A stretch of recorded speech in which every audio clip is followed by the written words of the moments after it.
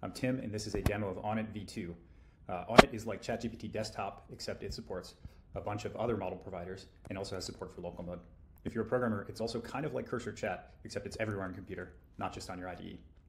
The source code for Onit is available, so you can download either a pre-built version from our website at getonit.ai, or you can head on over to our GitHub, clone the source code, and run it yourself. Okay, let's take a look at v2.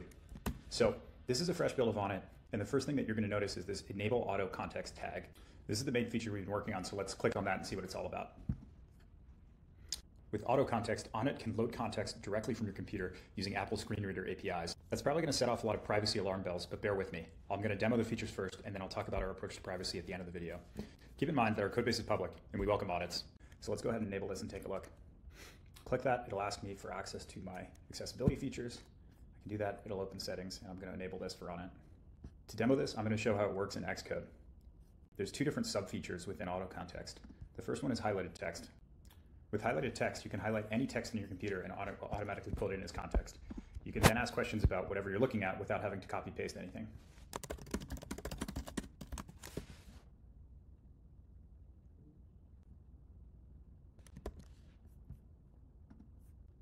Now let's take a look at the current window shortcut. With the current window tool, Onit can automatically pull any text from your current application. There's two ways to trigger this. The first is in the context upload menu. Like you could upload a file in v1, there's now this selection for auto context.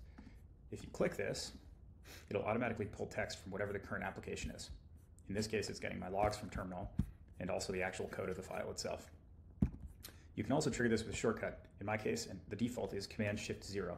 So if I have Onit closed and trigger it with Cmd+Shift+Zero, it'll automatically open Onit with the context from the current application already loaded in. Again, you can ask questions about what you're currently working on without having to copy-paste anything.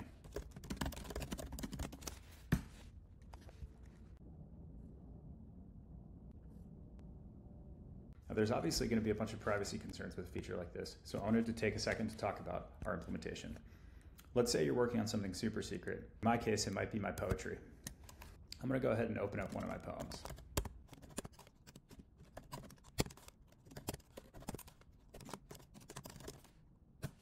So I'm working on this poem, and let's say I accidentally trigger Onit in remote mode with auto context enabled. You can see here that my poem got pulled into auto context, and I'm using a remote model. In this case, it's O3 from OpenAI. So what does this mean? Did I just accidentally upload my private information? Can Sam Altman read my poem now? The answer is no. There's 2 points I want to make about this. The first is that nothing gets uploaded unless you hit this submit button. So Sam Altman can't read this poem unless you ask him to. The second is that this context is going directly to the model provider, in this case OpenAI, without going through any third-party intermediaries. There's no Onit server that's storing all the context you upload somewhere. So Sam might be able to read your poem, but I can't. Finally, I want to highlight that all these features also work in local mode. So if you're working on something super sensitive, like my poetry, you can always just toggle Onit to local mode.